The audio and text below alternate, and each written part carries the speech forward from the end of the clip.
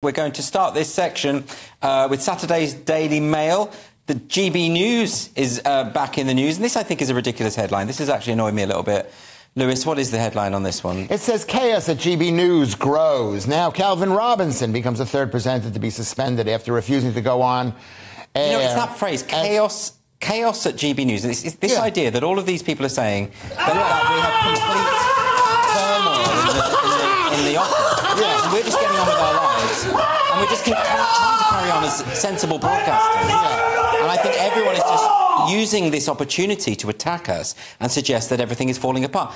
We've been at the office now for the last 4 hours. Everything's calm. Everything's fine. Yeah. What are they talking about? I think what they're trying to do is they're just trying to shut down the channel. Just for the hell of it? Yeah, the hell of it. I mean, the problem with the channel is, if I could say, I don't mean the problem, because it's fantastic, but this is supposedly coined as a free speech channel, when the truth is, it's not necessarily about free speech. It's about any kind of speech. Well, I think we are a free speech channel, and I think what's great about it is that we have genuinely have all kinds of opinions, which you don't get on other channels. Nicholas, I have to point this out, and this sounds a bit like tribalism or whatever, but when the BBC did their Newsnight programme about GB News the other night, there was no dissenting voice on that panel. They were all against GB News, and not only that, 2 people on that panel said that GB News should be closed down, right? And one of them was a Tory MP. The height of hypocrisy, you know, people, I mean, BBC is no stranger to scandals. Really? I haven't heard any. What are you talking about, Nicholas? ITV Channel 4, these are our competitors.